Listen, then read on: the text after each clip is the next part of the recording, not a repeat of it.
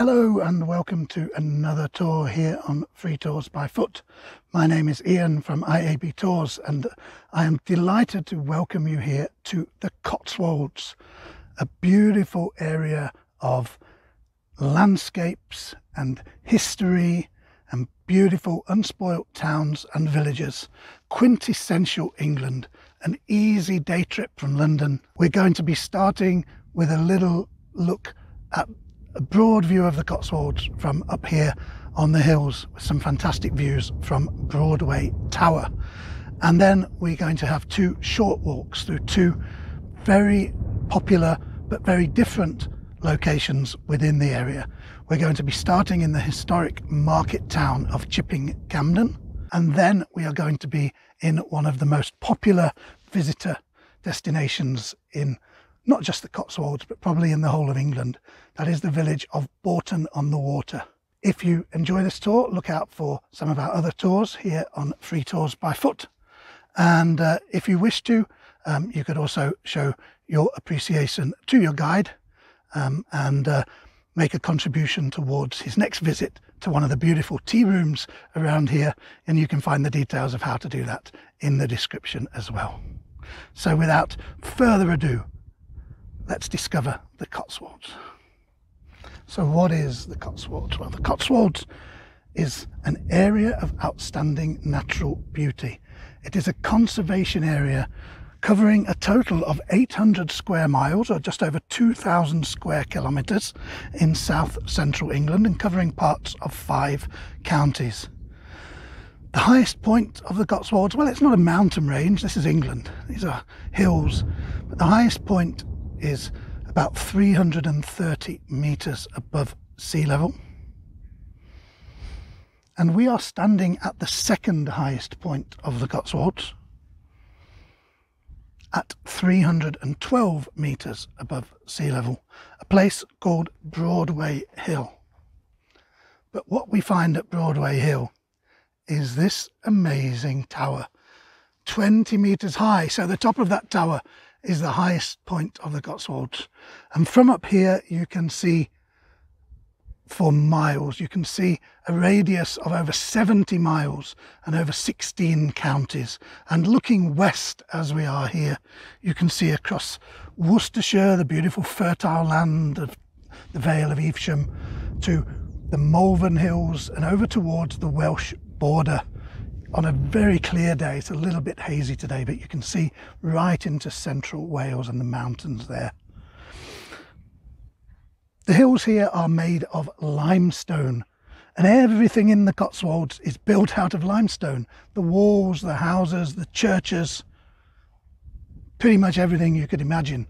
And it is a golden coloured limestone called oolitic limestone. It's stone, and you don't need to go far to find it. You find bits of limestone just lying on the fields, like this one. It's a piece of oolitic Cotswold limestone.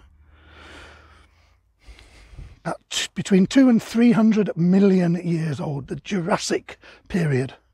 But glad to say, or sad to say, no dinosaurs to be found here. But it's an area that is known for its stone, which helps to create the beautiful villages and towns that we're going to explore. But it's also known for its livestock, specifically sheep. The limestone grasslands are perfect for grazing, and over the centuries, particularly in medieval England, the Cotswolds was one of the most important areas for sheep rearing, and the Cotswold wool that was produced here was some of the best in the whole of England and indeed the whole of Europe. And in medieval England, the wool industry was the most important part of the economy and generated vast wealth for the landowners and the people who were involved, the merchants and all of those people. And that is why the Cotswolds contains so many beautiful, lavishly decorated churches, manor houses, stately homes and beautiful towns and villages, because the money was there and the wool industry didn't last. So as the focus of the economy moved to industrial towns and cities, the Cotswolds stayed pretty much as it had always been, and that's how we discover it so unspoilt today. So let's take a look back here at Broadway Tower with a little bit more of a view of it, shall we? This is not a genuine castle. It was designed as a hunting lodge in the style of a medieval castle, so you can almost imagine Sleeping Beauty or Rapunzel being in there, and the prince riding across the top of the hills here to rescue them.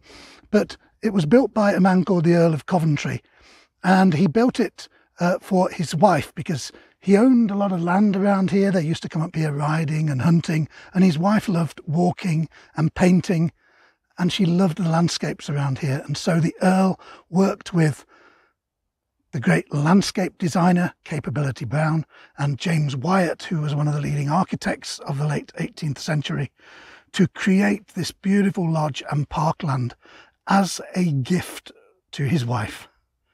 What it must be to be an 18th century Earl. And when your wife wants a gift, you build her this and create a beautiful, idyllic parkland with these views for her. None of your bunch of flowers or box of chocolates or little piece of jewellery. This is what the Earls can give their wives. So this is what the Cotswolds is all about. Distant views, stone, the wealth of the wool trade. And as we head down into Chipping Campden, we're going to get a better understanding of how the medieval markets made this area wealthy, prosperous and important. And we're also going to get a great look in Bourton on the Water at how the landscapes have created beautiful, idyllic, unspoilt villages where we can enjoy those finest English things: a picnic on the village green, fast flowing water, beautiful green scenery and afternoon tea in the sunshine. So I have come down from the hills and made my way down into one of the Cotswolds' best known little towns, the town of Chipping Campden. Interesting name, fascinating place, and we are going to take a stroll around and discover what Chipping Campden has to offer. So let's start with that name, Chipping Campden. And let's start with the Cam bit, because the Cam part of that name refers to this little stream which is called the Cam. It's a little stream here and it's quite well channeled, but it provided a water supply for the early settlements here and runs in this little valley through the fields in the middle of the hills. And so we're in this quite sheltered spot. That's something that's very typical of the Cotswolds. The towns and villages tend to be in the valleys, in the quite sheltered areas, not on the high ground. Here, the Cam passes under a building which is called the Old Silk Mill. And the silk mill was created here in the 18th century as a form of industry, silk weaving, and it also became home to a group of artists and craftsmen from London who were called the Guild of Handicraft. And they were all about reviving traditional handicrafts in the face of industrial mass production in the 19th century. And they moved up to Chipping Campden, just thinking that somewhere a bit more rural, a bit more traditional would be a more fitting place for what they were trying to achieve than the growing city of London ever could be. So we're walking towards the centre of Chipping Campden. So Campden was the settlement on the Cam.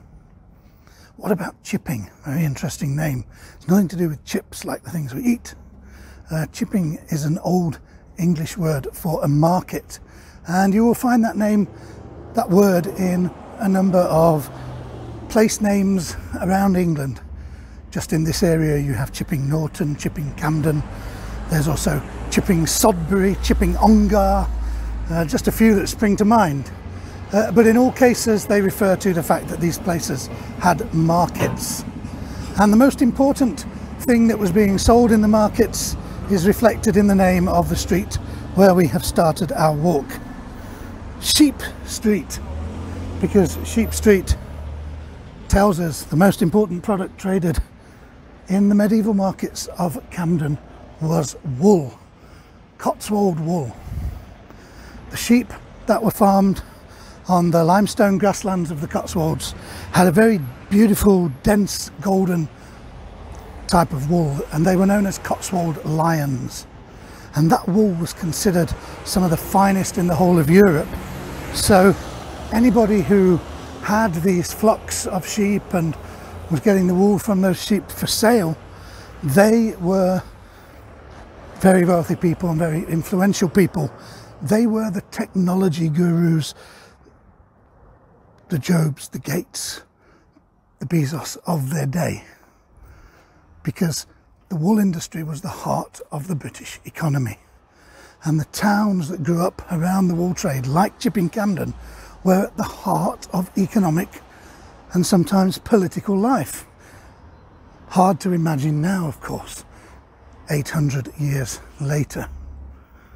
So Chipping, a market, and there have been markets here, well, probably for thousands of years, but there's been a market, officially designated market, with a market charter, which meant people could charge tolls for trading in the market and so on.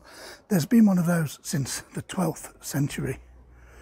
And it was at that time really that what had been 3 tiny little settlements along this little river, the Cam, started to grow up and merge into what became Chipping Campden as we know today.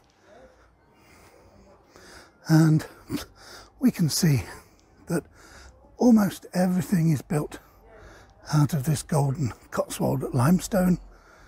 That is the underlying rock of this region. And it was plentiful, it was readily available for use for building, the walls, the floors, the roof, everything made out of this limestone. So these two products, limestone and wool, are what shape the heritage of the Cotswolds. And where we have the parking area in the centre of the town as it is today, that was where the main central market area was. And it was from here, from the establishment of this charter market in the 12th century, that the town started to grow up and move outwards in different directions along this curved main street, which was the course of the stream that is now for most of the way through the town actually underground.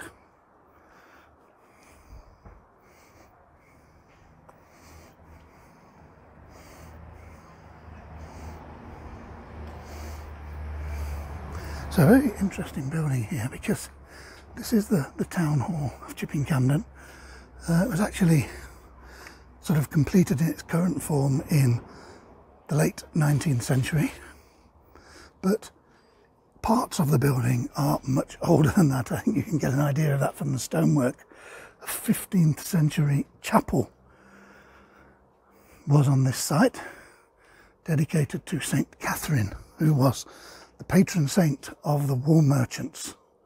So, really important little chapel next to the market square. But these days, town hall for all kinds of public events.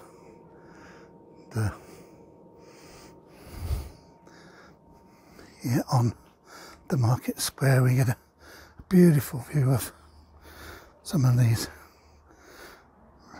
house after house of this amazing golden stone.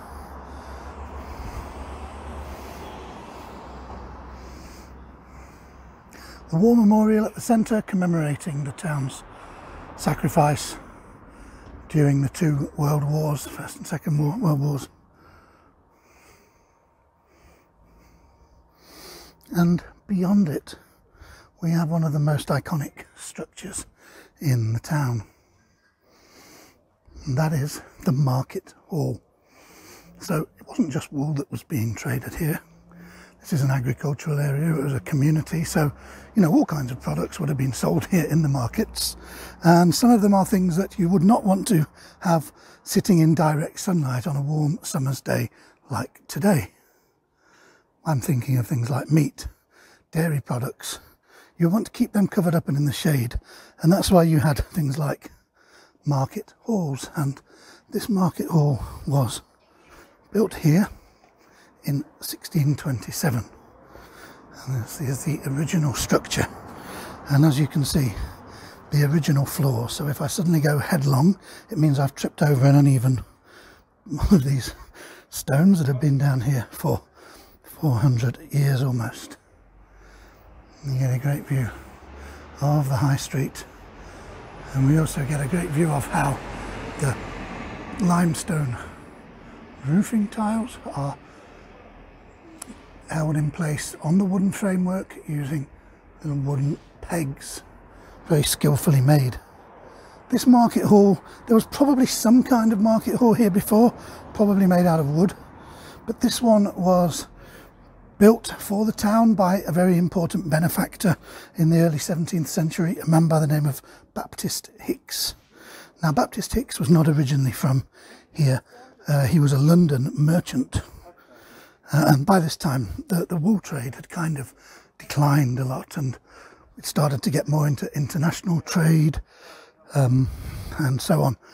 But Baptist Hicks was a friend and someone who supported and financially assisted the King of England, King James I at that time. And James I rewarded him with a title and land holdings. The title he gave him was Baron Campden, and the land holdings were here in Chipping Campden. And as well as just moving in, building himself a nice mansion house and collecting the taxes from the markets, he did want to make a contribution towards the life of the town as well. He was very much a philanthropist, and he had this market hall built in 1627 for the people of the town.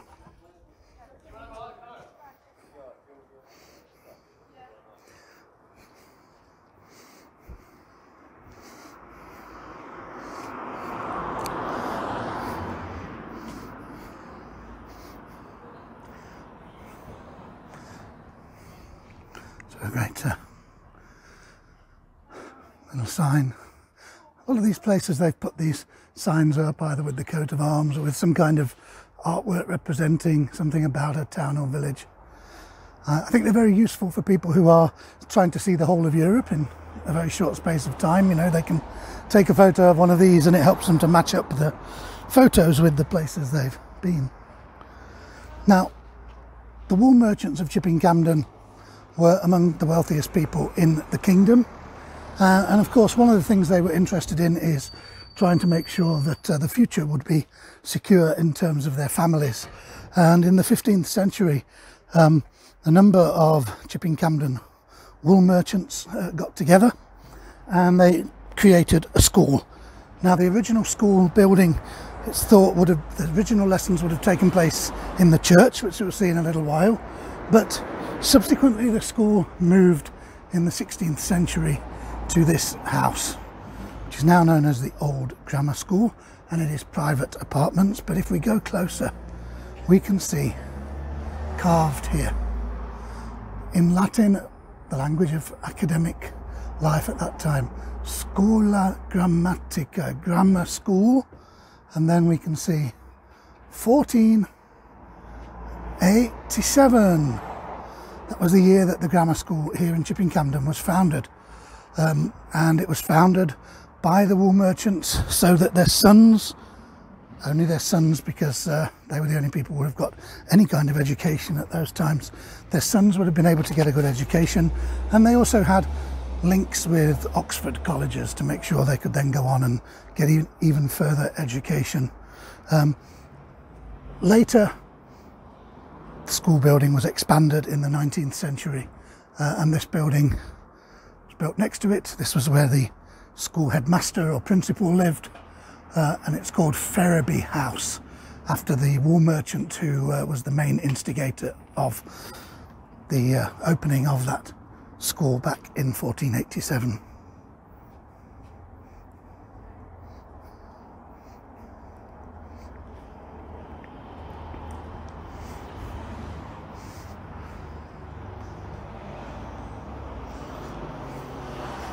So to give you an idea of how important the wool trade was for the British economy in medieval times, in the upper house of our national parliament here in the United Kingdom, the House of Lords, the chairperson of the House of Lords, known as the Lord Chamberlain, the seat that he sits on to this day is called the wool sack.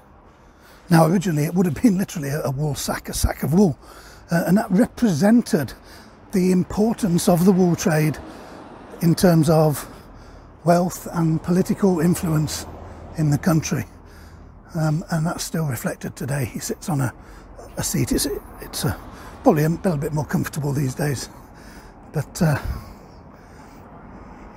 in the House of Lords, the Lord Chamberlain still sits on the the Lord Chancellor still sits on the wool sack to this day.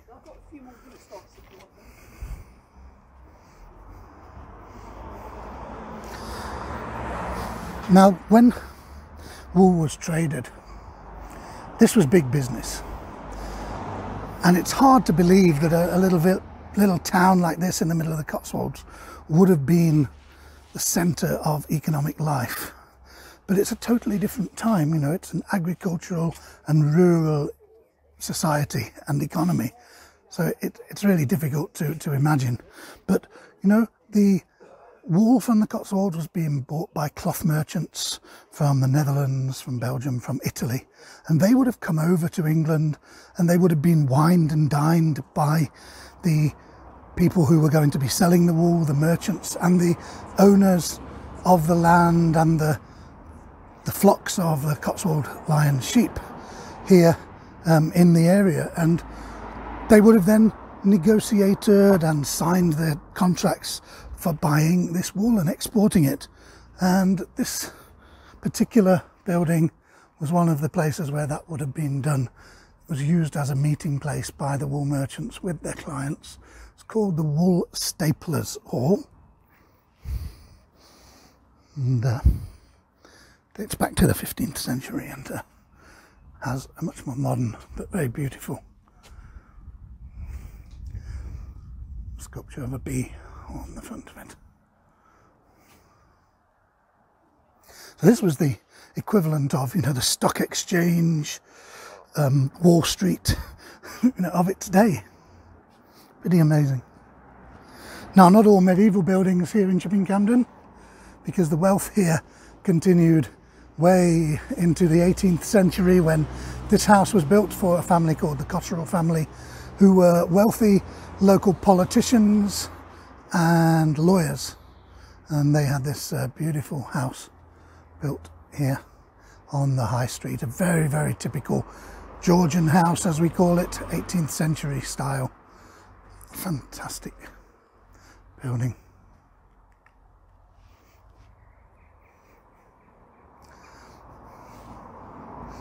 Now, the oldest of house in the town is currently under renovation, so we're not going to unfortunately be able to take a look at it. It was a home built for one of the most famous of all the wool merchants, late 14th, early 15th century man by the name of William Greville. And William Greville was based here in Chipping Campden and also in London, of course, close to the seats of power. He built himself a beautiful house here, which is currently under redevelopment. But one of the most famous medieval works of literature in English is the Canterbury Tales by Geoffrey Chaucer. And one of Chaucer's Canterbury Tales is called The Merchant's Tale. And he based the character of the merchant in the Canterbury Tales on William Greville of Chipping Campden. One of the things that William Greville did was to contribute quite extensively towards the expansion and beautification of the local church, and that involved bringing in a lot of stonemasons and expert builders from elsewhere, and as a place for them to stay, a place here was opened. It's called the Eight Bells. that's a link to the bells that would have been in the church tower. So ever since then, this has been an inn, a pub, a hotel. Still very well known today as one of the best places to get a traditional English Sunday roast dinner in the area.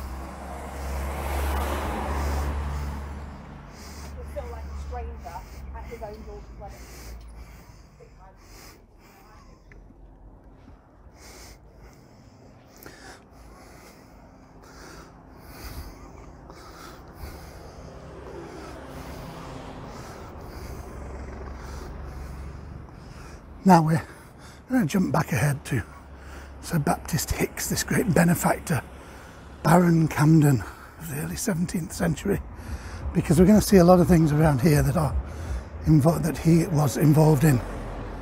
We get a fantastic view from here of the Campden almshouses, the tower of the church, and the gatehouse of Baptist Hicks's house, Campden House. And we get a great view from here. Now this row of buildings are almshouses. Almshouses were houses that were built by wealthy benefactors for people in the community, whether they were elderly or infirm, people who could not afford to get a place of their own, and they were able to live there, have accommodation provided. So this was a row of 12 small homes, almshouses, built by Sir Baptist Hicks. So this is another part of his philanthropy and the good works he did for the town of Chipping Campden, and they are still retirement cottages to this day. Beautiful golden buildings. And one of the interesting things is that the people who were living here, the fact that they were living here suggests that they were some of the poorest people in the community, in that they were the people who needed to be provided with their accommodation here in the almshouse, but they had the best and freshest water supply of any of the town's residents. And that's because the almshouses were built adjacent to Sir Baptist Hicks's own house at Campden House, and so their well, which is here, no longer in use, but these days just has flowers and plants in it, but their well was connected to the water supply from the mansion house. So they were drinking the same clean water as the very wealthiest and most important people around, not the same kind of polluted water that some of their fellow townsfolk might have been getting. I always think that's quite interesting. Now over the way we can see a couple of remains of Campden House, because Campden House, this early 17th century amazing country house that Baptist Hicks built, is now a ruin. So the building with the chimneys is one of the outbuildings, and beyond that, to the right of it, you can see part of the ruined walls of Campden House. So Campden House, beautiful as it was, only stood for around 40 years, because during the English Civil War it had a small force of royalist supporters who were staying there, and they were told that a huge force of the enemy, the parliamentarian army, was coming this way, and they knew they couldn't fight them off, but they didn't want this house to fall into enemy hands, so they escaped. But before they escaped, they put it to the torch, and although some of the walls survived and the stone, it doesn't burn very well, all the, the roof was collapsed and all of the fittings, it was a burnt out shell. And the ruin is even less there than it would once have been, and that's because in the years afterwards nothing else was built here, and local people kind of saw the ruins of Campden House as, well, almost a free supply of stone. So they just came and helped themselves if they were doing any building work or if they had any renovations to do. And so what you will find, the stone of those ruins is much more, when it's subjected to the heat and the flames, it turns a much more pink colour rather than the golden colour. So there are various places around the town where you see pink stones rather than golden, and you know that whoever put that there, they've got that block of stone from the ruins of Campden House. And This gate is not normally open, but I'm hoping that we can sneak in here and get a look. And oh yeah, if we look through there, let me zoom in a little bit, look. You will get a look and you might be able to make out that some of those stones look much more pink than golden.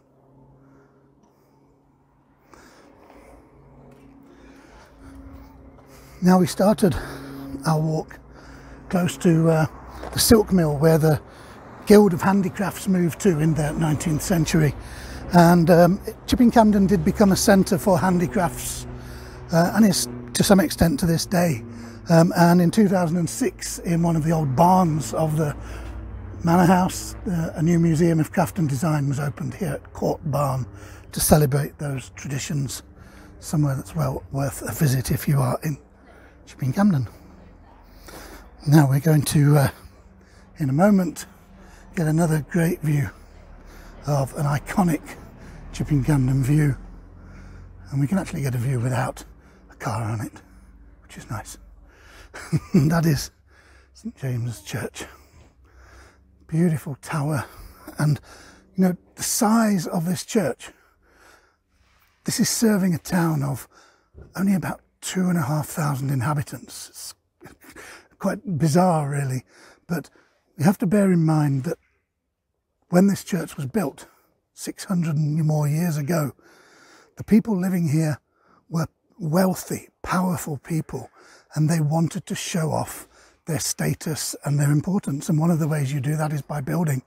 And that's why you have these huge cathedral-like churches in these relatively small and seemingly insignificant rural towns. So this is the gatehouse, the gate to Campden House, and the two gatehouses, along with some of the other outbuildings of Campden House, they are these days owned by an organisation called the Landmark Trust, which maintains and restores historic buildings as holiday accommodation. So this is what you get here. So you can stay in the gatehouses.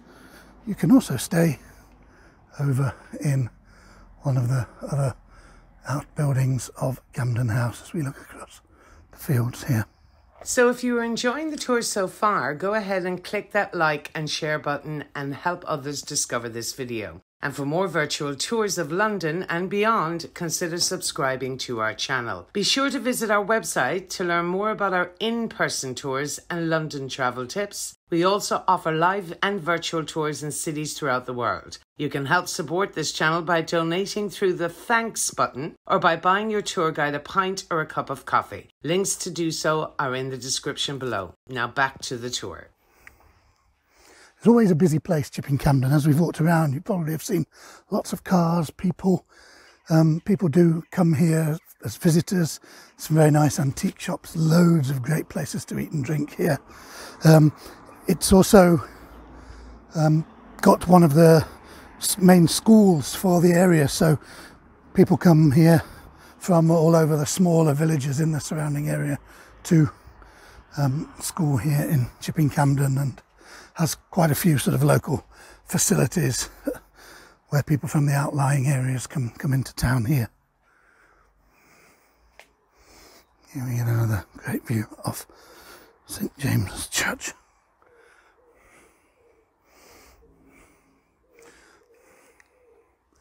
Known as one of the great wool churches because it was built with the proceeds of the wool trade that made the Cotswolds so wealthy back in medieval times. And we are going to end our little walk through Chipping Campden here as we look back towards the gatehouse of Campden House. And we've seen here one of the wealthy market towns that grew up in medieval times in the Cotswolds. And we're also going to take a look at somewhere that was not really so involved in the wool trade directly, but is a beautiful spot and a place that is particularly renowned as a visitor destination. So we begin our journey through some of the most popular and attractive locations here in the Cotswolds with a walk around the beautiful village of Bourton on the Water. Now, this is one of the most popular and most visited destinations in the Cotswolds. It's a hugely popular day trip from London, and it's on the itinerary of numerous tours of England, because it's a place where you can really capture a little bit of the typical English village atmosphere, and it's a really beautiful place to discover a bit more about the Cotswolds itself. So we begin with what people probably would think of as a quintessentially English view. Wooded hillsides, stone cottages, trees, wildflower meadows, and here a beautiful, clear, fast-flowing river. This is the River Windrush, which comes from natural springs up in the hills about 10 miles from here and flows through the centre of Bourton on the Water, and eventually flows into the River Thames near Oxford. Now, Bourton has a long history, and like a lot of the Cotswolds, in medieval times, a lot of the land was owned by the church. In this case, the Abbey of Evesham, a very powerful monastery in the region. And the building we can see here on the other side of the river is, nowadays it's known as the Manor House, but it was originally built back in the 15th century as a summer residence for the abbots of Evesham Abbey, so the senior figures from the monastery that owned all the land. So let's take a stroll, shall we, towards the village of Bourton. Bourton is a village of around 3,500 inhabitants, although that's permanent inhabitants. In the summertime, the number of people here at any one time vastly exceeds that, because it is one of the most popular destinations, and there are numerous hotels, guest houses and holiday homes and apartments here. And it's a little bit different from some of the other Cotswold towns and settlements, because it was not involved in the major trade of the medieval period here, which was wool. The wool trade was not really something that was hugely important in Bourton. It was a residential settlement, it was an agricultural settlement, had its own little markets and trades for the area, but that's one of the reasons it was relatively unspoilt. But people have been definitely living around here for a long time. We think certainly since the Bronze Age, according to archaeological excavations on the edge of the village. And what we do know is that it's very close to one of the main Roman roads that ran through England, the Fosse Way. And there were Roman settlements here, and they've discovered all kinds of Roman remains, and particularly they found a huge hoard of Roman coins, and they covered a really long period, covering the reigns of 35 different Roman emperors. So that tells us that the Roman presence here lasted over quite a long time. Bourton, like all of the Cotswold villages, known for its buildings built almost exclusively out of this beautiful golden coloured limestone. So that's the beautiful colour. And as we come into the village, onto what until the 20th century was really the main street through the village, we see one of the village's grandest houses. These days it is a hotel. It's called Harrington House, and it was built for the Harrington family back in the late 17th century. They were very prominent local people, very wealthy family, and it was later expanded and modernised in the 18th century by a family called the Moore family. And the Moore family were a family of local lawyers, and over several generations they were important members of the local community and big benefactors of Bourton. So it's a name that will come up a couple of times. Here's one of our first views of one of the the lovely residential homes here. Very typical English cottage, as we call it. There's no real definition of what a cottage is. A cottage tends to be what we refer to a small, generally rural house, often with a garden or built in a traditional style. You know, you wouldn't call it a little house in the middle of the city a cottage, but it's not something that has a sort of a specific definition as such. And Cotswolds known for many things, for its beautiful stone houses, for its unspoilt nature, fantastic walks and wildlife, great food and drink. So all of the Cotswold towns and villages have numerous tea rooms and great restaurants and traditional pubs where you can enjoy some of the local specialities, because it remains a very rural area with a lot of agriculture, a lot of food production. And Bourton, as a town that has grown up really particularly catering for visitors for almost 200 years now, I suppose, it has more than its fair share. Here's just one of the historic pubs here. It's called Duke of Wellington, and there we see a picture of the great military leader and Prime Minister of England from the early 19th century, the Duke of Wellington.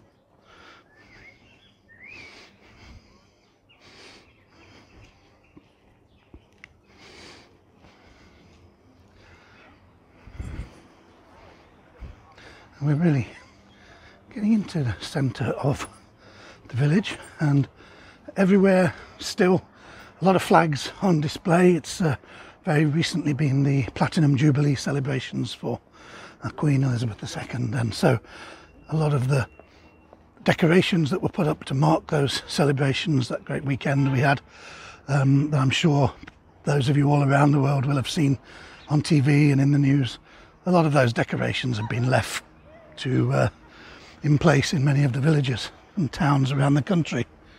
So here's the River Windrush again, and here we can see this is a very fast flowing section, because this is where the river has been diverted and then rejoined the main flow, and the river has been diverted to power a mill, and the buildings here are an old mill, one of the old mills of the village. Every village would have had a couple of mills grinding the grain and making the bread for the people living around there.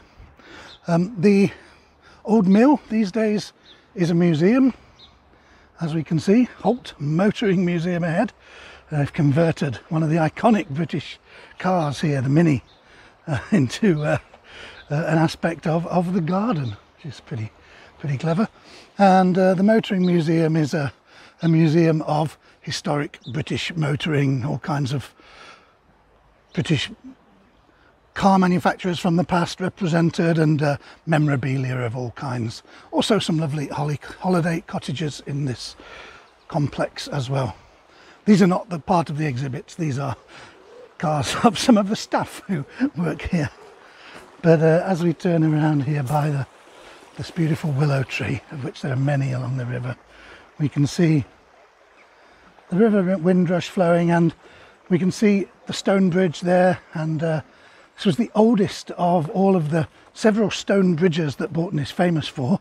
This bridge actually dates back to 1654 and is called the Old Mill Bridge because it is next to the Old Mill, a very imaginative name. Formerly, before there was a bridge here in 1654, this was a crossing point, but it would have been a ford, so a place where people and their carts and their livestock could have gone across the river.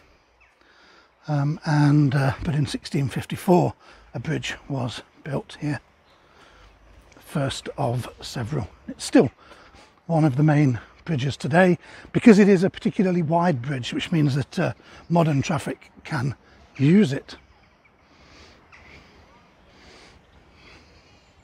It's going to be a look at the beautiful River Windrush with all of the flags here.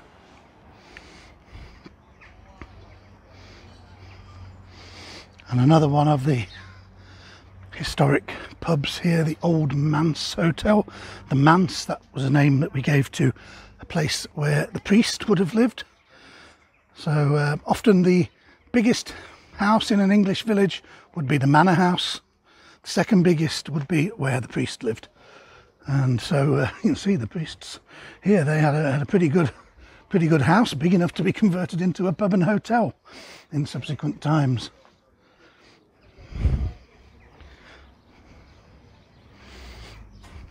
One of the things that Bourton is known for these days, other than its beautiful setting and its gardens and just its unspoilt nature, is its shopping. There are a lot of craft shops and antique shops and so on here. You see some more of these beautiful little cottages, roses and wildflowers. But there are also numerous local craft artisans working here, so candle makers here, and one of the best known places to visit and the local craft businesses is here, the Cotswold Perfumery. And the Cotswold Perfumery was founded in the 1960s. They had a much smaller premises, a little tiny shop back then, and just one fragrance, which the current owners of the business, who are still the same family, say was actually, in their opinion, pretty hideous, but good enough for them to get the business going. And now they are a very highly regarded perfumery. They use natural ingredients, and they are a supplier to Her Majesty the Queen, and they work closely with the French perfumery Fragonard. And the interesting thing about the Cotswold Perfumery is that the family that established it, they were big animal lovers, and so from day one in the 1960s, before people really thought about anything like that, they never used any animal products in their perfumes whatsoever. So, before cruelty-free cosmetics was really much of a thing, the Cotswold Perfumery was already doing it. Now here's a place that will be very popular in a little while, because this promises to be a hot day. It's the morning time still here, and as more and more visitors come in today, this is going to be a very busy little business when they get open. So we already crossed the oldest bridge over the Windrush here, but this is another of the very historic bridges, just a pedestrian bridge. It's called High Bridge. They're not very originally named, actually. This was built in 1756, and we get a great view here along the River Windrush. Now there's a couple of things that happen in the river that I want to mention at different seasons of the year. The first of them takes place in August every year, and that is a football or soccer match which takes place in the river just along here. And this is a long tradition, pretty eccentric, I guess you'd say typically British tradition, and it's one of the local football clubs, and they have two teams, 6 players on each side. They have a little tournament, and they have actually set up the goal nets in the river, and they play, in theory, normal rules, but you can't play a normal game of football in a river, especially with very cold water. It's not and it always seems as though the best way to get the ball from your opponent is to kick cold water all over him, and then while he's getting over that, you take the ball off him. At the same time, trying to wet some of the spectators, especially if it's your family and friends come to have a look, also seems to be as important as actually scoring goals. So that's in August, the annual village football match here in the river. And at Christmas time, as you might imagine, Bourton gets beautifully decorated with lights and decorations, and a Victorian Christmas market, and they have the main Christmas tree stands just here in the river, and is beautifully lit up, reflecting in the water. Okay, so let's get a lovely view back to the High Bridge with all these flags. In terms of wildlife on the river, well, a lot of waterfowl, a lot of ducks and geese and gulls, as you would expect around here, but there have been more unusual sightings in recent years along the river here. There have been sightings of snakes. So if you're not from the UK, you might not know that we do have some snakes here. We only have one poisonous snake, the adder, and that's not what was here. The snakes that have been seen here are grass snakes, which, despite their name grass snakes, they do tend to live around water, around rivers and lakes and ponds, and snakes have been seen right exactly here in the centre of the village. Pretty amazing. I've never seen one myself though, much as I would quite like to do so.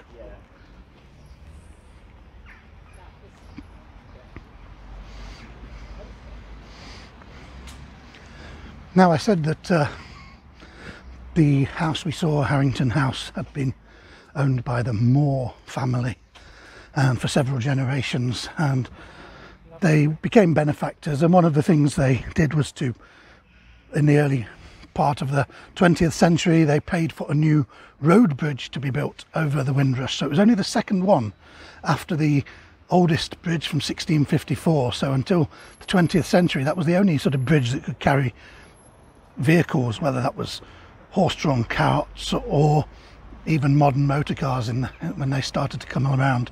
But the Moore family invested money here, and so they built this new bridge, which is also known as Moore Bridge as a result of that. Please, come on.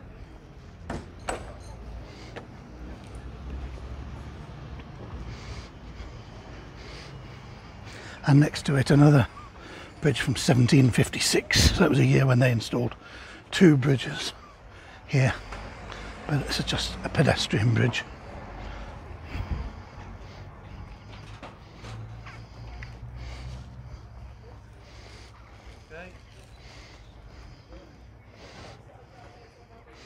Oh, another ice cream place. Even do ice cream for dogs there. So if your dog's getting a bit tired from its walk, and a bit hot and bothered, it can go for a little dip in the water, and it can get an ice cream as well. They look after the dogs these days, don't they? Better than the people sometimes. It's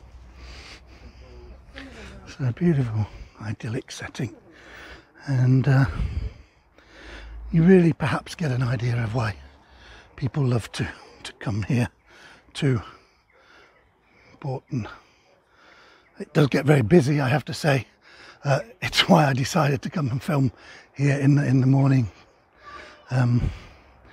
Definitely the morning and the evening, either before all the day trips arrive or after they have left for the day. That's the ideal times to see Bourton, but even when it's busy, you know, there's so many businesses and places for people to eat and drink, and quite a lot of space around the village, so it absorbs the visitor numbers pretty well, actually. So the last bridge to be built over the Windrush here was this stone bridge, which is called Coronation Bridge, and it's named after the coronation of Queen Elizabeth II in 1953, because that is the year when it was built. So we've got the flags marking 70 years of Elizabeth on the throne, but the bridge celebrates her actual coronation, and it replaced a previous bridge that was on this site, an 18th century wooden bridge actually, which was here until the late 1930s, but one particular day a very unfortunate visitor was walking across it, and as doesn't happen with the stone bridge, as you can see, it collapsed, and the visitor was slightly injured, but not seriously. But the bridge was then taken down, and then in 1953 this new one was built to replace it. And next to this bridge we have what was the last ford. So you can see, in theory, it is still listed and appears to be part of the road network, but it's now listed unsuitable for motor vehicles. Until a few years ago, you could drive your car through there if you wished. People still walk across there or go across there on a horse or something like that sometimes. Let's walk across the Coronation Bridge now. All kinds of attractions for visitors here. A model railway, there's the motoring museum, as we saw just along the river in that direction. There's a birdland attraction which has exotic birds, so not the kind of birds you normally see in the Windrush. They have flamingos, and I think they even have some penguins. I'm not quite sure how they take to the living here in the Cotswolds, but those kinds of things are very popular. And the other very popular visitor attraction is behind this pub that we see opposite. The pub is called the Old New Inn. Seems like a contradictory name. I guess it was once called the New Inn when it was opened back in the 18th century. But when it was restored in the 1930s, they kind of called it the Old New Inn. And behind it, on the land behind it, in the 1930s, they created a model village, which is a 1:9 scale model of the village of Bourton itself. So everything, it has the entire village, it has a model of the model village, which in it has a model of the oh, I don't know. My head might explode, and we don't want that. I don't want everyone to have to clean up the mess when my head explodes trying to think about that. But it's a really popular attraction and has been restored in recent years. If you go to the model village, and there's a beautiful 1:9 scale model of the village church, St. Lawrence's, and you will hear the music, the organ music and the singing, and that is actually a recording of the organ and the choir from the real St. Lawrence's church that you can hear in the model village.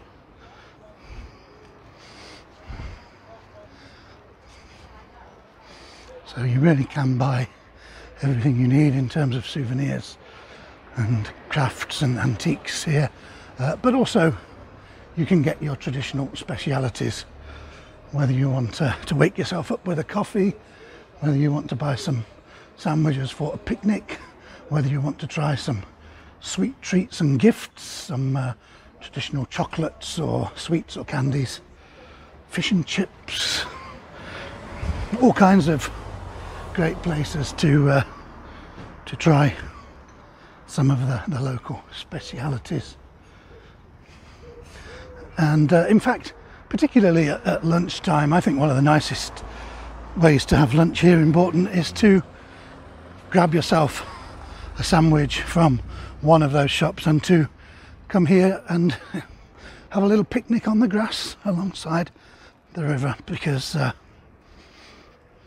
you can really enjoy the atmosphere of the village rather than being sitting inside a restaurant where you might not be able to quite feel as though you're in the midst of such a lovely spot.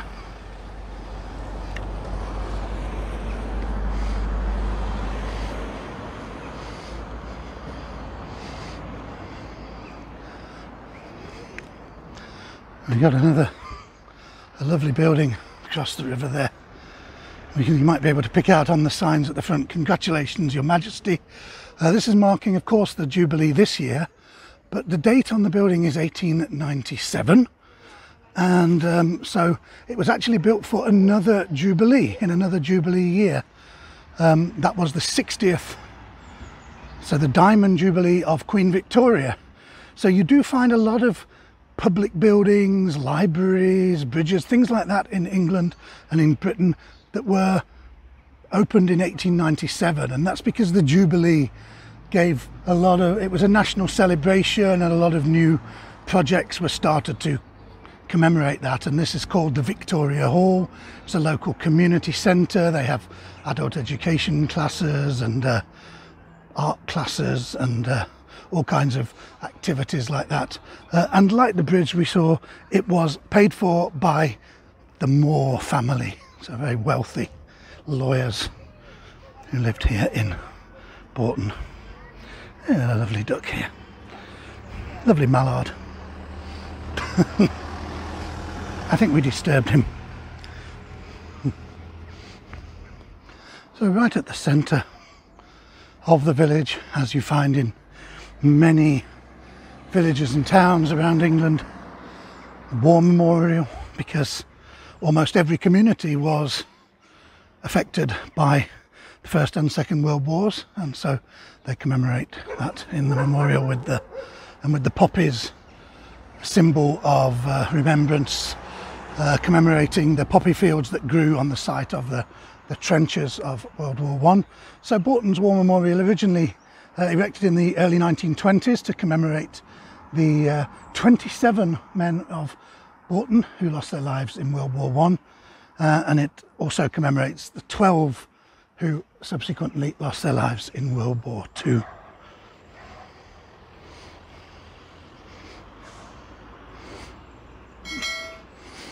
Now, I did say lots of things are made from local products around here, food and drink wise, and one of them that's been very successfully running for a number of years now is the Cotswolds distillery. It's housed here in a 17th century building, what's called York House, but the Cotswolds distillery use natural and, where possible, local ingredients, and they produce both gin and whiskey. This is not the actual distillery, this is one of their outlets.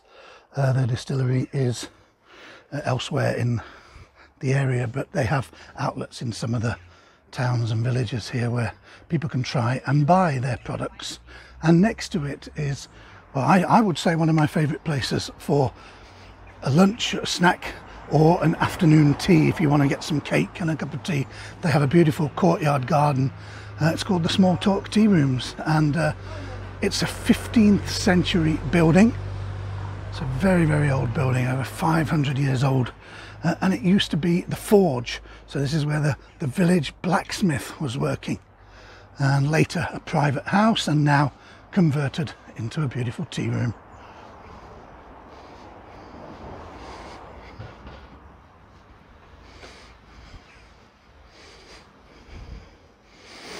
Now, I talked about quirky British things in terms of the football match in the river. Another thing that I suppose is quite quirkily British is that we have national awards for the best public toilets. And this old school building here, built in the 19th century, the front section of it has been converted into the Bourton on the Water's main public conveniences, and they have won several awards. They're very well looked after, and they have won gold awards at the British Loo of the Year awards ceremony in recent years.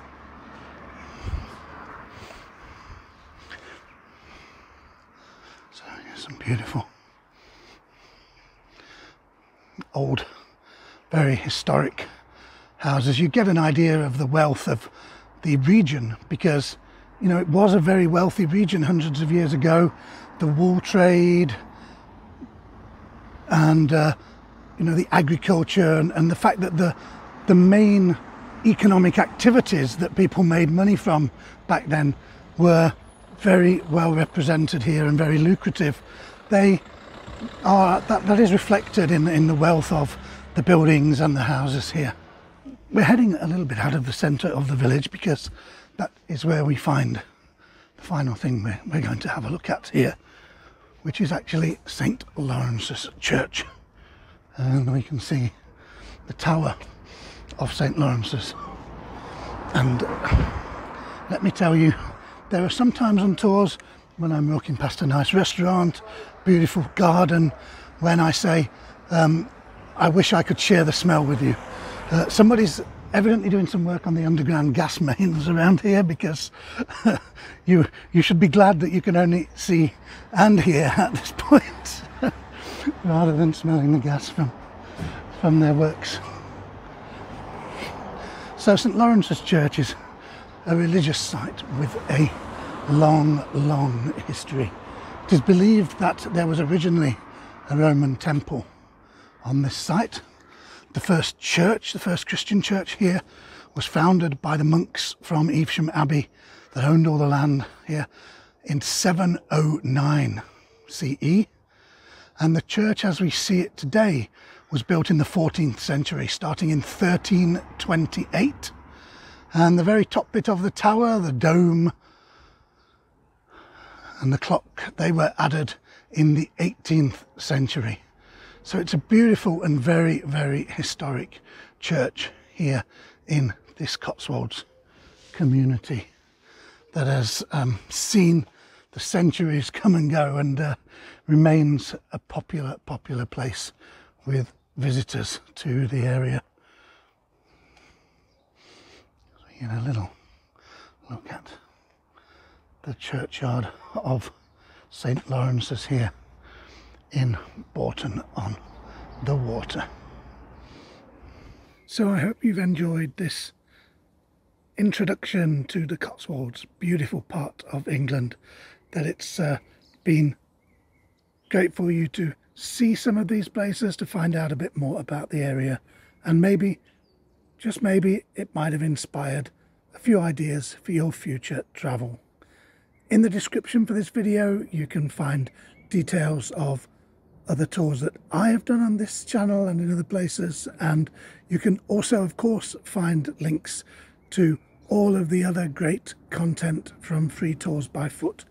I definitely recommend that. There's some great guides, some great hosts in all kinds of fascinating places, so definitely check those out. My name's Ian, and it's been a pleasure to show you around the Cotswolds, and I look forward to seeing you again soon here on Free Tours by Foot. Thank you everybody, and bye for now.